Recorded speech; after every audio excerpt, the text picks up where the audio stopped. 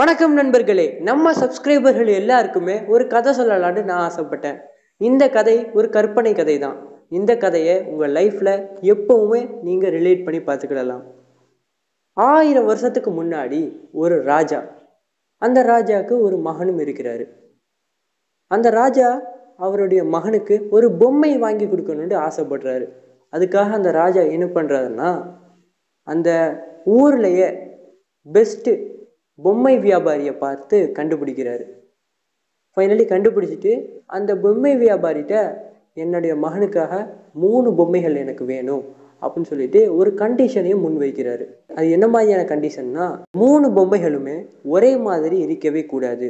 அப்படி மீறி ஒரே மாதிரி இருந்தா உனக்கு தூக்கு தண்டனை விதிக்கப்படும் அப்படின்ட்டு ராஜா சொல்லிடுறாரு. அதை கேட்டுட்டு அந்த பொம்மை வியாபாரி அந்த பொம்மையை தயார் பண்ண சென்றுட்டாரு. சிறிது நாள் கழித்து அந்த பொம்மை வியாபாரி ராஜா சொன்ன அந்த 3 பொம்மைகளையும் தயார் பண்ணி ராஜாபைக்கு கொண்டு வர்றாரு. அந்த பொம்மைகள் எல்லாமே ராஜாக்கு முன்னாடி வைக்கப்பட்டிருக்குது, போர்வையினால் போற்றப்பட்டிருக்குது. ராஜா அந்த முதல் பொம்மையை பார்க்குறாரு. ராஜாக்கு ஒரே ஆச்சரியம், ரொம்ப நல்லா இருக்குதப்பா இந்த பொம்மை அப்படின்னு சொல்றாரு. 2வது பொம்மையை ஓப்பன் பண்ணி பார்க்குறாரு. ராஜாவுக்கு ஒரு கடுப்பாயிருச்சு. ஏன்னா ஒரே மாதிரி இருக்கக்கூடாதுன்னு தயார் பண்ண சொன்னோம், இது ரெண்டும் ஒரே மாதிரி இருக்குது அப்படின்னு சொல்லிட்டு கடுப்பாயிட்டாரு. சரி, 3வதாச்சும் ஓப்பன் பண்ணி பார்ப்போம் அப்படின்னு சொல்லிட்டு 3வது ஓப்பன் பண்ணி பார்க்குறது ராஜா காண்டாயிட்டார். ஏன்னா 3 பொம்மையுமே ஒரே மாதிரி இருக்குது. பொம்மை வியாபாரியை பார்த்து ராஜா சொல்றாரு, இந்த 3 பொம்மைகளுமே வெவ்வேறு மாதிரி இருக்கணும், ஒரே மாதிரி இருக்கக்கூடாதுன்னு சொல்லி தான் நான் செய்யும் முன்னே உனக்கு உத்தரவிட்டேன். ஆனால் நீ இந்த பொம்மைகள் அனைத்தையுமே ஒரே மாதிரி எனக்கு செய்து கொண்டு வந்திருக்கிறாய். இது காரணத்தினால் உனக்கு நான் தூக்கு தண்டனை விதிக்கிறேன் அப்படின்ட்டு ராஜா சொல்லிட்டாரு.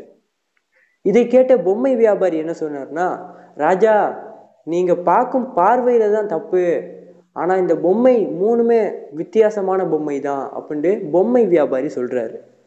இதை கேட்ட ராஜா எங்க எனக்கு நீ நிரூபித்து காமி அப்படின்ட்டு பொம்மை வியாபாரியை பார்த்து ராஜா சொல்றாரு. அந்த பொம்மை வியாபாரி டக்குன்னு ஒரு நூலை எடுக்கிறாரு. முதல் பொம்மையுடைய காதலை விடுறாரு, இந்த காது வழியா வந்துடுது. 2வது பொம்மையுடைய காதலை விடுறாரு, அது வாய் வழியா வந்துடுது. 3வது பொம்மை காதலை விடுறாரு, அது வரவே இல்லை. ராஜாக்கு ஒரு கன்ஃபியூஷன் ஆயிடுச்சு, எனக்கு புரியுற மாதிரி சொல்லுப்பா அப்படின்றாரு. இந்த முதல் பொம்மை என்ன சொல்லுதுன்னா, அடுத்தவர்களை பற்றி குறை சொன்னாலோ தாழ்வா பேசினாலோ, இல்லை உன்னையே தாழ்வா பேசினாலோ, இல்லை உன்னிடம் கோபம் படும்படி நடந்து கொண்டாலோ இந்த காதலை வாங்கி இந்த காதலை விடு. அதுதான் இந்த முதல் பொம்மை சொல்லுது. இந்த 2வது பொம்மை என்ன சொல்லுதுன்னா, நீ எங்கேயாவது ஒரு நல்ல விஷயத்தை கற்றுக்கிட்டா, இல்லை யாராவது ஒரு நல்ல விஷயத்தை கற்று தந்தா அதை உனக்குள்ளேயே வைத்துக்காம மற்றவர்களுக்கு அதை நல்லா பகிர்ந்து சொல்லி கொடு. அதுதான் இந்த 2வது பொம்மை சொல்லுது. 3வது பொம்மை என்ன சொல்லுதுன்னா, நீ யாருக்காவது ஒரு உதவி பண்ணினாலோ, இல்லை உன்னை நம்பி யாராவது ஒரு விஷயத்த சொன்னாலோ அதை உனக்குள்ளேயே வைத்துக்கொள். அப்படிதான் இந்த 3வது பொம்மை சொல்லுது. இதை கேட்ட இந்த ராஜா ரொம்ப சந்தோஷப்படுறாரு. இந்த 3 விஷயத்தையும் நம்ம வாழ்க்கையில அப்ளை பண்ணா நம்ம வாழ்க்கை சூப்பரா இருக்கும்னு நான் நினைக்கிறேன். நீங்க என்ன நினைக்கிறீங்க? கீழே உள்ள கமெண்ட் பாக்ஸ்ல கமெண்ட் பண்ணுங்க. மீண்டும் சந்திப்போம். உங்களிடமிருந்து விடைபெறுவது ஆர்கோ டெக்.